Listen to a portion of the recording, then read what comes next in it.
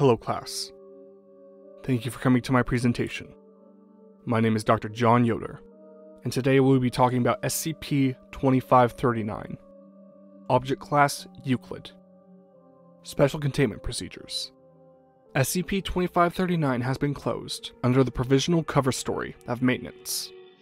Foundation security personnel have been assigned to monitor and intercept civilians attempting to access SCP-2539.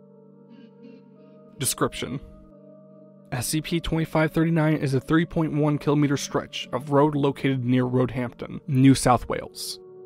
Individuals who attempt to traverse SCP-2539 in a motor vehicle will disappear after having traveled 500 meters, and later reappear at the other end of SCP-2539 between 7 and 8 hours later. After returning, said individuals typically show signs of severe dehydration and heat stroke, even when provided adequate supplies to prevent this. Those affected by SCP-2539's primary anomaly report having traveled down SCP-2539 for the full duration of their disappearance. All reports involve them stopping for a figure named Miriam Wells. Descriptions of its appearance match that of a highway patrol officer, Miriam Wells, who disappeared in late 2009 on a routine patrol.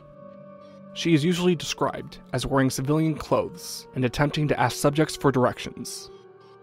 In a minority of observed cases, subjects report being able to convince the woman to join them in their vehicle. All such subjects later find a piece of heavily scorched and decomposed human flesh in the storage compartment of their vehicle. The source of this is unknown.